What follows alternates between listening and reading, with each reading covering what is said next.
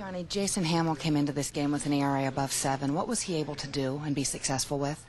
He stuck with his fastball. His fastball had good life on it, and we just couldn't catch up to it. I mean, he was making it look easy the whole time out. You end the 5th inning by throwing Wilson out at the plate. Sometimes that provides a little momentum going into the bottom half. Were you hoping that was the case?